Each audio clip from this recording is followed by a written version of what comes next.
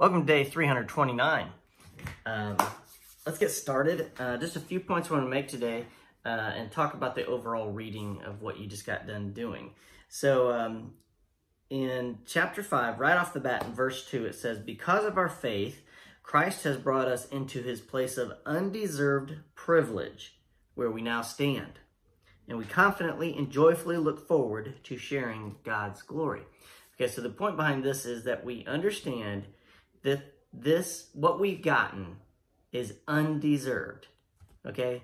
No matter how good you are, we keep wanting to think that we deserve something, either deserve to pay the penalty in some way by going through part of the tribulation, or being made to suffer in some way, so that we can say we've earned it or deserved it. And the point is, over and over and over again, nonstop, it says we are getting something undeserved.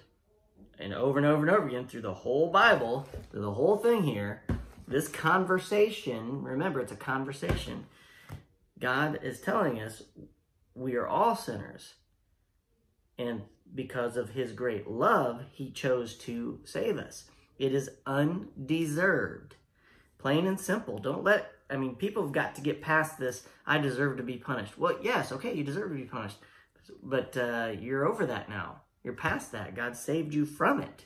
So stop holding on to it. Chapter 5, verse 9.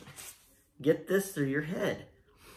"And since we have been made right in God's sight by the blood of Christ, he will certainly save us from God's condemnation." Chapter 8, verse 1. "So now there is no condemnation for those who belong to Christ Jesus." Stop holding on to needing to be punished. Yes, we all deserve it. But I'm not going to be punished. So why would you hold on to that? Be free and act like you're free. Chapter 6, verse 6. We know that our old sinful selves were crucified with Christ so that sin might lose its power in our lives. We are no longer slaves to sin. End of story. And then it just goes on and on and on about this. You're no longer a slave to sin. Okay? You got to get past this thought process that keeps popping up into your head. You're no longer a slave to sin. Verse 12, "Do not let sin control the way you live. Do not give in to sinful desires." Okay? He gives you a way out. Okay? And then we get into chapter 7, and it's the struggle with sin, and the law reveals your sin. Let's see here.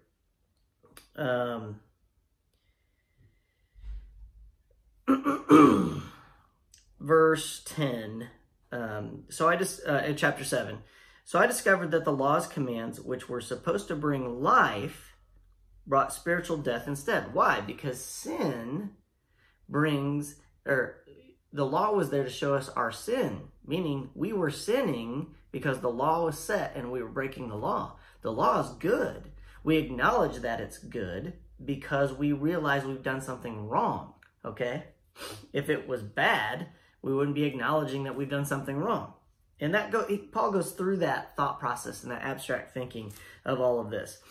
And in no way, shape, or form does it say that we should give in to sin by any stretch of imagination, that it's okay to sin. No, it's not. And Paul says this over and over and over again, okay? Verse 12 of chapter 8. "Therefore, dear brothers and sisters, you have no obligation to do what your sinful nature urges you to do. For if you live by its dictates, you will die. But if through the power of the Spirit you put to death the deeds of your sinful nature, you will live. For all who are led by the Spirit of God are children of God." You are chosen. You're a child of God. You have a battle that's going on inside you of the old self that is a sinful nature and the new, free, spiritual self.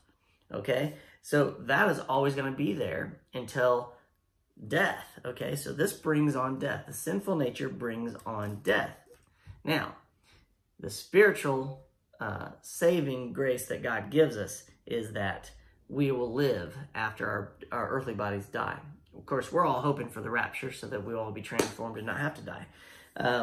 But it is what it is, guys. One last thing, I try to wrap my mind around this and explain this to you. Who would you be willing to die for? In our reading today, it said this somewhere, and I went back to try to find it, and I just couldn't quite find it. So let me make sure I get this right. Who are you willing to die for, if anybody? Are you willing to die for anybody? Are you willing to die for your children because, you know, they're your children and you know they're good and you don't want them to suffer? Are you willing to die for them? And maybe so. And I hope so. That's a wonderful thing. No greater love has he that he lays down his life for his friends. And that was Jesus. So if you're willing to die only for your child or someone who is really, really good, what's that say about God's love for you? Because he laid his child's life down for you while you were still a sinner. Think about that one. That's how much God loves you and how much undeserved grace he gives us. And that's an awesome, awesome thought. Whether we wanted it or not, he gave it to us. So it's a cool thing. This all goes into Revelation because we are saved from that time of trouble. There's no condemnation for us. Okay? That's your day 329. I'll see you tomorrow.